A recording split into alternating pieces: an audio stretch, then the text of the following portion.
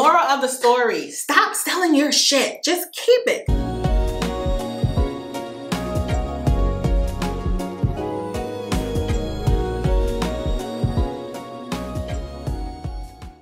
Hi guys, welcome back to my channel. In today's video, I'm going to be sharing the first 10 bags in my luxury collection.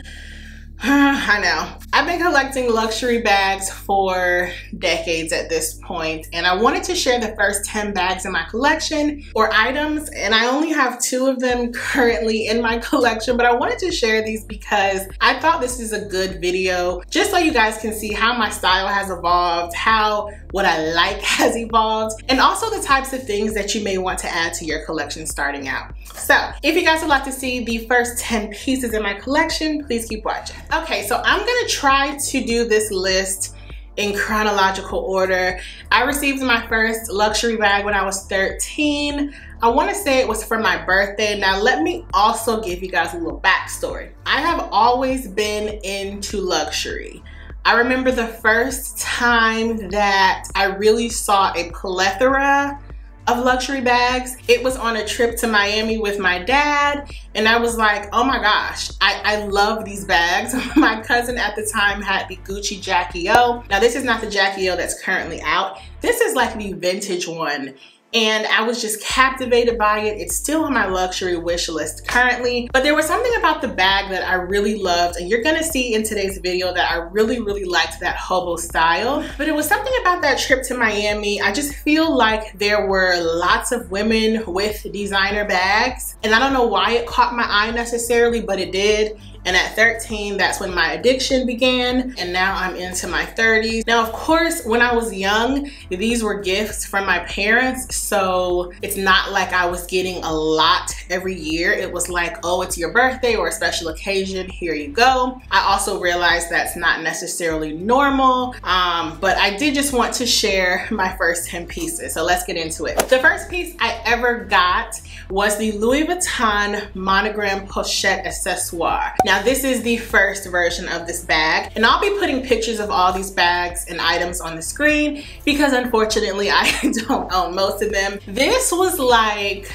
the bag. So at that time, monogram was very, well, I won't say it's very popular because I don't think Louis Vuitton became really popular like it is now until recently. And it's not like there were other 13, well, honestly, in middle school, there were some girls carrying Louis Vuitton. So I don't want to say that like no one else was carrying it. They were. But at that time, the pochette accessoire was very popular. I believe they also had it in the Takashi Murakami collection, which is the multicolor version. But I really wanted that piece. So I think my mother got that for me for my 13th birthday. I love that bag so much. I wore it everywhere. I wore it out.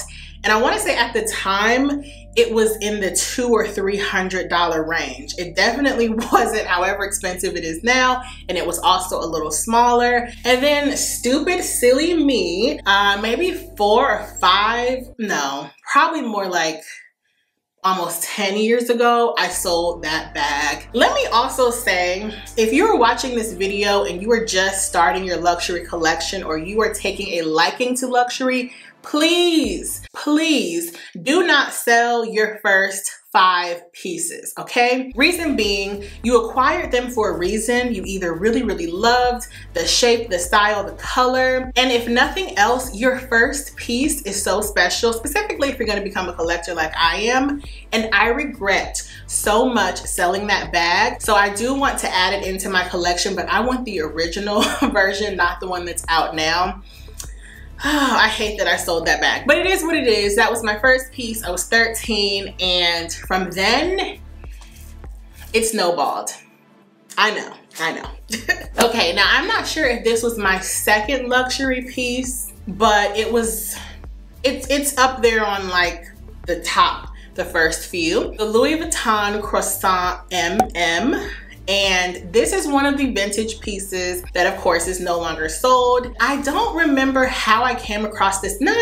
I was at the hair salon one day and a woman was carrying this bag, and I got in the car and I said, oh mommy, I want this for Christmas.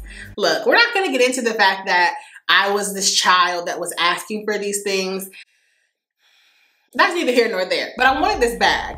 It was a hobo crescent shaped bag, and if you were into Louis Vuitton way back then, you know the exact bag I'm talking about. It was perfect. It was perfect for a teenager because it was small, it was a hobo, you just wore it over your, well, under your arm.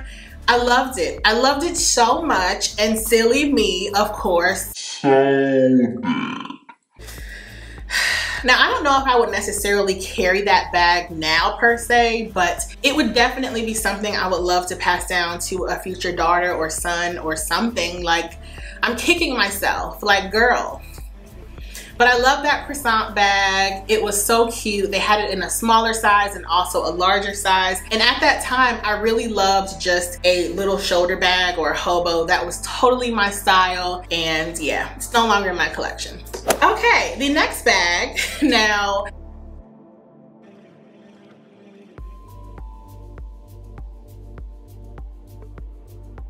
I want to say I got this bag in high school, and I actually do still have it. So I have it to share with you guys today. It does need a repair, but this, and if you guys, like, if y'all remember luxury like Gucci from back in the day, you know this was the it bag. And I wanted it so badly and I loved it, but it's just, we'll talk about it. It's the Gucci Horsebit Hobo. So this is what the bag looks like, and it's called the Horsebit because of the hardware on it. This is the strap. Once again, I loved a hobo. This is a hobo with a very short strap, so you wear it like this. I mean, it's definitely not plus size friendly now, so honestly, I do need to sell it because I can't even comfortably wear it anymore. But this bag was such a vibe back in the day.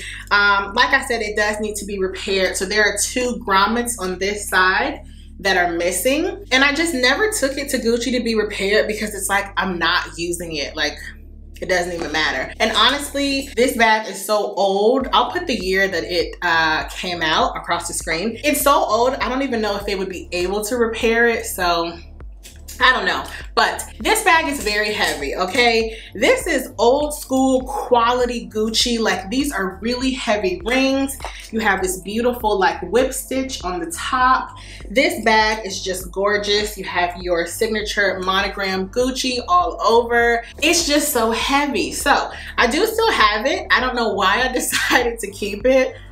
I mean, obviously I'm not wearing a bag this big anymore either. Anyway, I never really wore it because it was so heavy, but when I did wear it, I loved it. It's also like a black hole inside. I do still have the dust bag in here.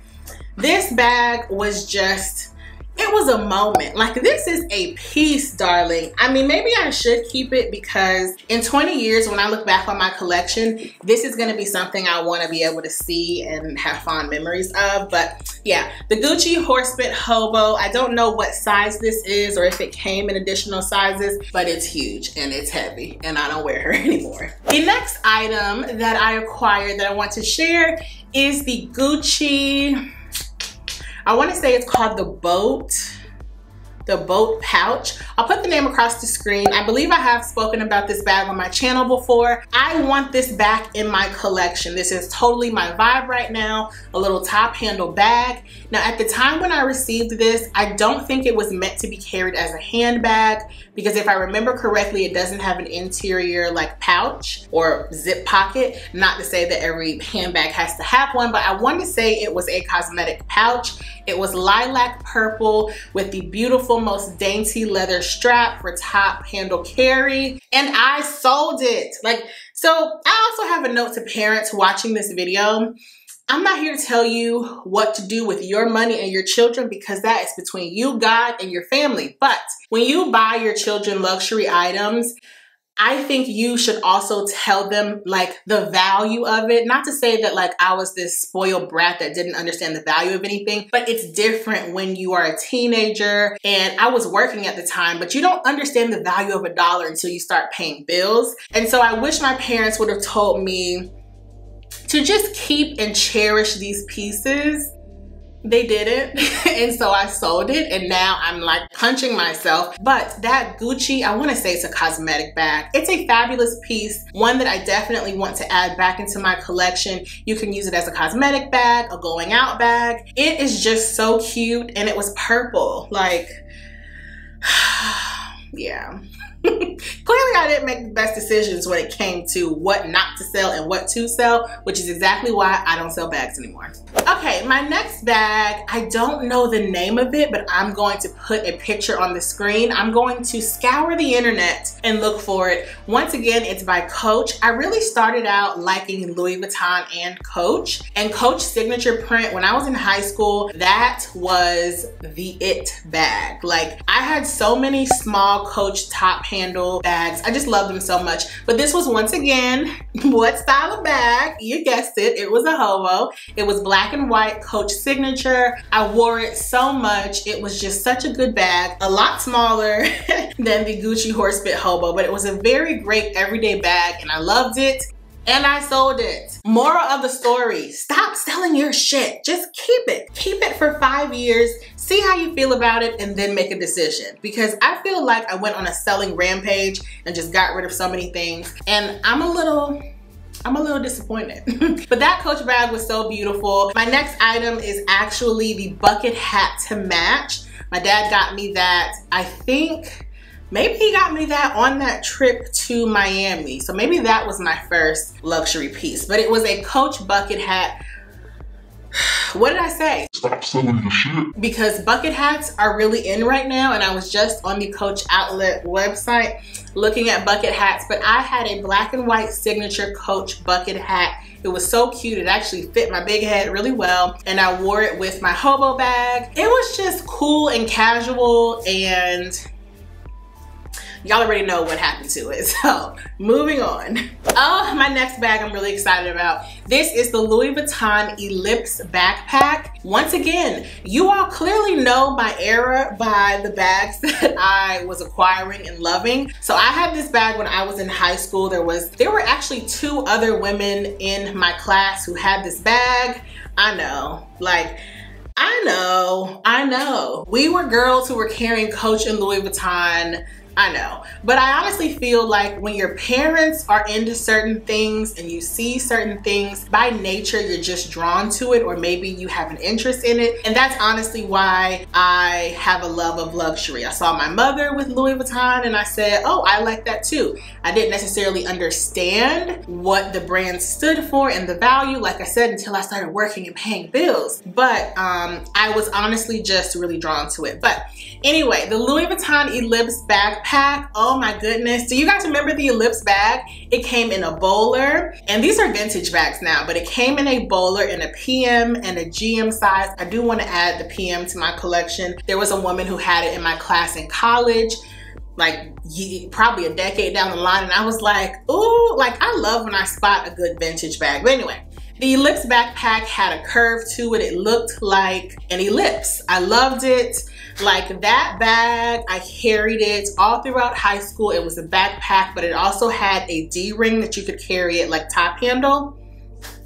Loved it, loved it, loved it. That was a great bag for like a teenager because you could wear it on your back. It's cool, it's comfortable. It wasn't too fancy, like, and of course I sold it. I no longer have it. Not to say that I would wear that bag anymore, but definitely would be something that I would love to pass down to someone later on down the line. But I will be getting that Ellipse PM. I need to put that on my list. Okay, the next bag is probably the most popular bag from Louis Vuitton, Speedy. And I don't know if I had the 20 or the 25, but this is one of the bags that I carried in college. I loved it so much. I don't think mine had the bandolier. I don't think the bandolier came out until like later on when I was in college. The bandolier style was a newer version of the original Speedy, but I did have a 20. Actually, I think I got the 20 in high school, but I loved it. It was the perfect doctor style bag for a young girl or an older woman. It was not too big, not too small. The Speedy is definitely not my style anymore, so I am happy that I have what?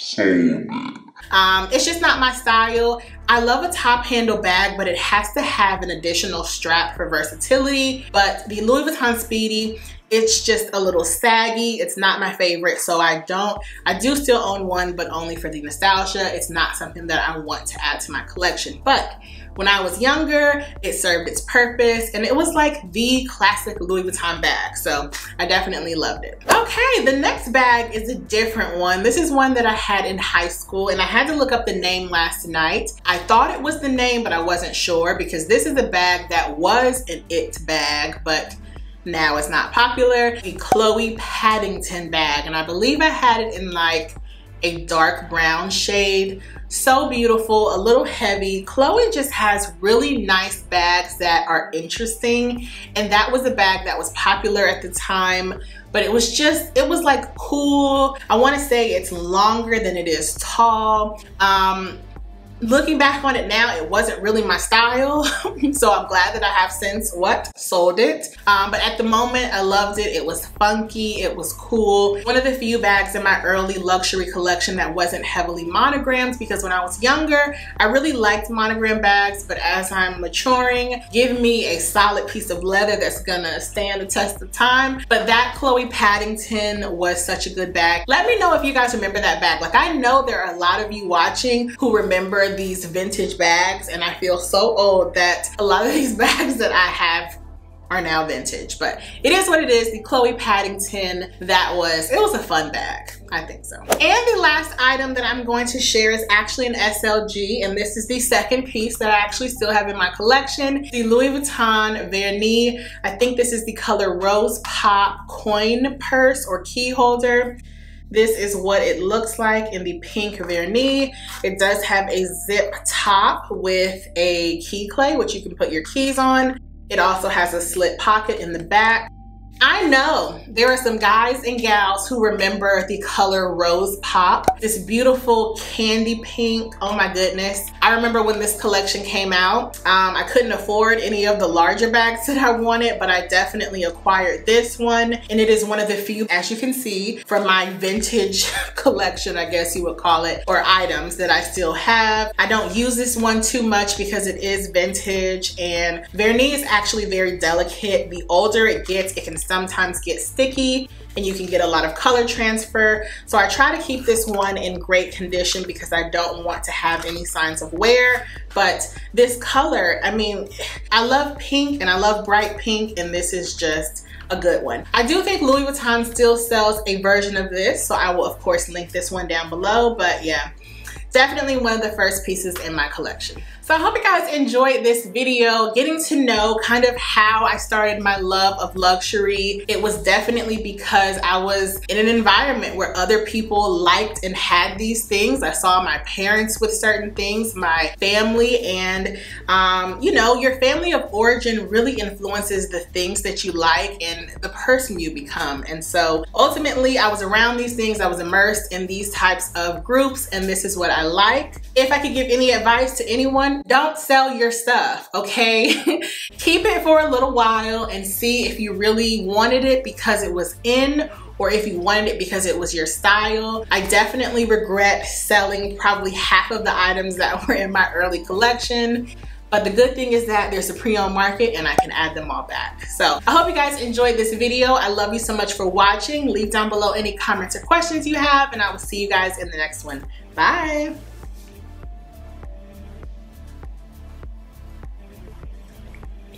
I don't want people with my